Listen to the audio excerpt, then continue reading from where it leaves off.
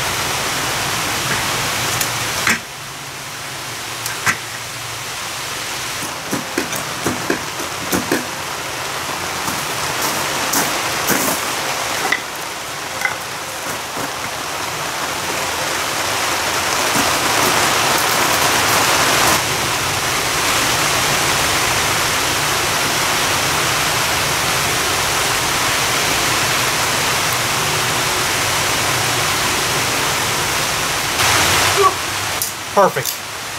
So what we've been doing today is we took the angle grinder with an 80 grit flat disc just to knock down the big chunks of squeeze out because it was literally shattering the blades on my power planer. And then we came through with the power planer and just even things up so it's plumb, a nice even working surface so that we could do some layout. I want to do the layout even though, you know, months ago we did our law things and made our patterns. I want to have something that's a fail-safe, a double check, so when we have the keel fully assembled and I lay out the patterns, if we see a discrepancy, then I can throw up a red flag and say, okay, time out, I got to reevaluate. So we're going to take the time to do this. Now, before we could start making any lines, though, we had to jack the keel up because per the plans at station number 8, it needs to be 8 inches above the baseline. So we just did some jacking and some cribbing to get it up to 8 inches above the keel. I'm using my level to go off the baseline of the cradle because it's a little bit forward of this support. And we are a perfect 8 inches, and that's just what we want. Now that's critical because if we did not jack this up and we made all our marks with the keel laying level and the cradle, and then if we went ahead and installed everything and built the boat, when we put it in the water, the aft end would sink down and all our frames would be crooked because we built them on a level instead of them being jacked up the 8 inches as they're specified in the plan. So this is a critical step.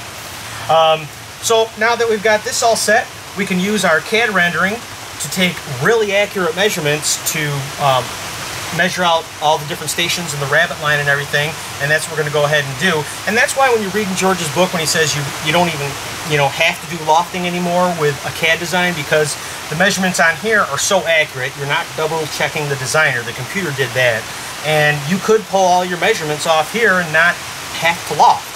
Now, George doesn't recommend that, and I wouldn't either. I think it allows you to understand the plans a little bit better, and if you're an amateur like me, has value in itself. But the patterns will make things easier just to slap them up, lay them out, and be able to mark them out. But we'll have a fail-safe here, and I think it's worth the effort. And to be honest with you, I think it's going to be fun just to see it. So we'll just go ahead and start measuring things out.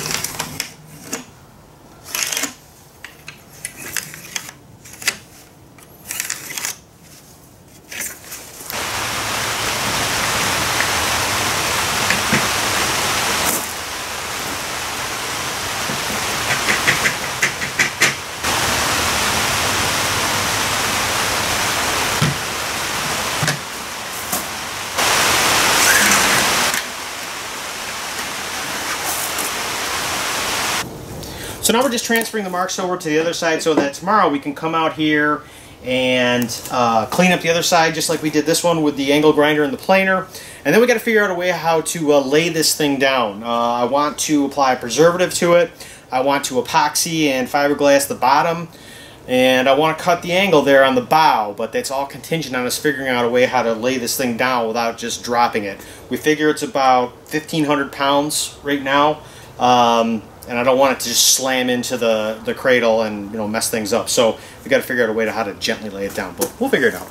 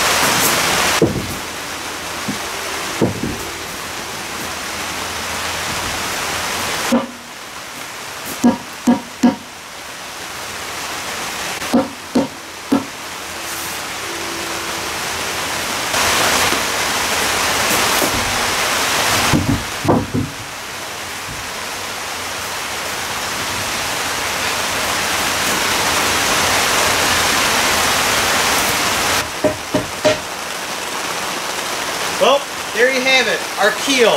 All these months of laminating up the timbers, 7.5 gallons of resisternol. And now we can see it what it's supposed to look like full size. Obviously, we still got some fine-tuning to do before we can glue it and bolt it in position, but now we can see what it looks like in real life instead of just the pictures from the plans, and it's huge. It's really, really cool. It was a rough weekend, angle grinding and planing both sides of the keel to get things dressed up. It was hard work. I was dreading it, and it was well-found dread because it was a miserable experience. But it's done. The stations are laid out. Things look good. We're making progress, and that's the goal. We're on Instagram now. If you search Sea Dreamer Project, it'll pop right up, and you can follow along. We'll post pictures as we work in real time on our work days. And also, want to let you know that we earned our first $100 on Google Ads. 95% of that came from the YouTube videos, so we do appreciate your support. Took us about 10 months to earn that $100, so it's not the most lucrative business model, but we'll take what we can get. So, as always, we appreciate you being here. Like, subscribe, and share. We'll see you next time.